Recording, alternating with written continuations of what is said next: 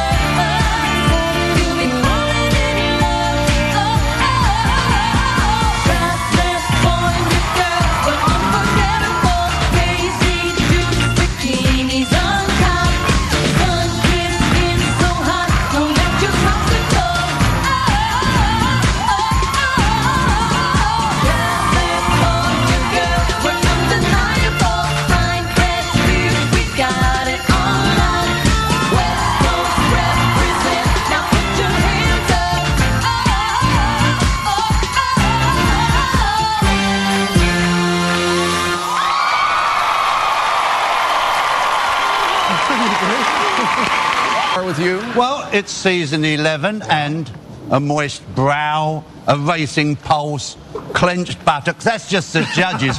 What these people are going through live, I cannot imagine. And yet you've come out, you've danced with confidence. I thought you had good technique throughout the dance. A little bit more feisty, that's what we want. But very good start, well done.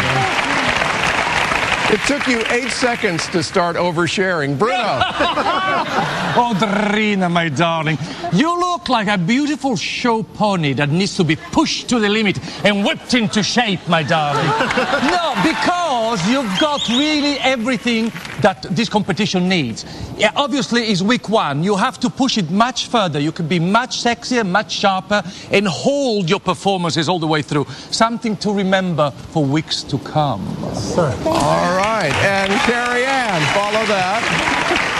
I can vouch for his buttocks. They're tightly clenched right now. They're like, Oh, okay, good. Okay, anyway, what I think is so great is that you started season 11 with a solo. That takes coños, honey. I'm very impressed with that. I think you've got the right attitude and certainly the right body for this show. But what I think you can work on a little bit is a little more connectedness with your body. There's sexiness going on here and there's beauty going on here, but I didn't quite feel them all coming together. And be careful of jumping into some of your moves, because next time it might look like a lift, and you know me. I don't like my lifts, honey. Good job, though. All right, guys. Really nice reviews.